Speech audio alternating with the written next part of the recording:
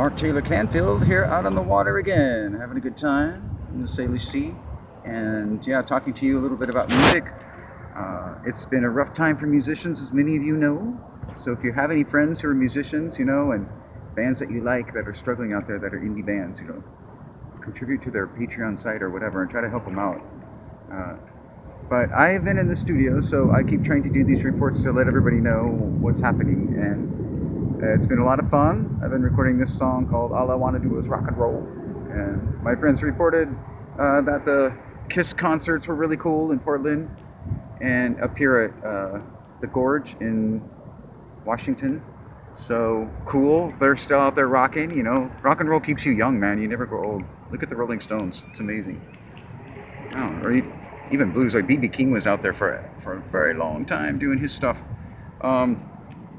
So we plan to be doing some stuff. I am really excited about these songs. Now, if you want to check out what I've already done, you can go to YouTube, which is crazy because I have like over 300, or actually 500, sorry, over 500. I'm underselling myself here. I have over 500 ad-free videos there that you can check out. Some of them are my music videos.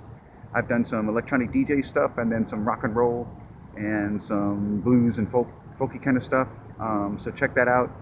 There's one part of the channel that's devoted pretty much to that. You can go look under the favorites and you'll see a lot of those.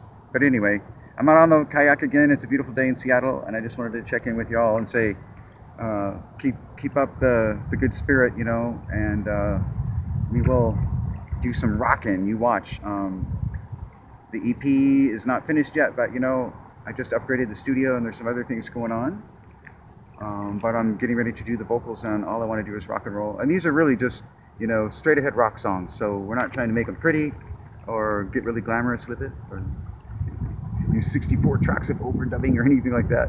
It's straight ahead rock and roll. So I hope you enjoy that. It's kind of going back to a more punk epic, which is kind of where I'm at right now. And I'm just loving rock and roll. I love all the bands.